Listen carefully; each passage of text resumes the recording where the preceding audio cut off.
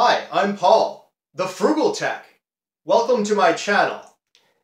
This Black Friday, I picked up this RCA 7-inch Voyager tablet for $28 at Walmart. Now, after checking out different tablets, I realized that the 7-inch size is the perfect handheld size.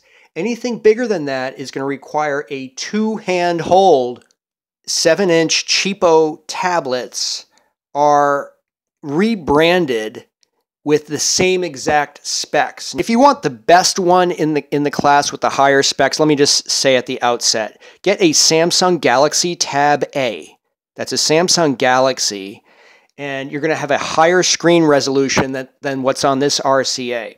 The resolution on these cheapo tablets is 1024 by 600, as opposed to the Galaxy Tab, the Samsung Galaxy Tab, which is 1280 by 800. There was another tablet I saw available, the Samsung Tab Lite E. That is not a Galaxy tablet, okay? It's called the Tab Lite E. There's a huge difference. The Tab Lite E has the exact same specs as this RCA, but for more than double the price at $70. So that's just not worth it. Now, depending on your needs, as far as the resolution goes with these cheapo tablets, I play a lot of online chess. And, you know, my chessboard looks great on this RCA tablet.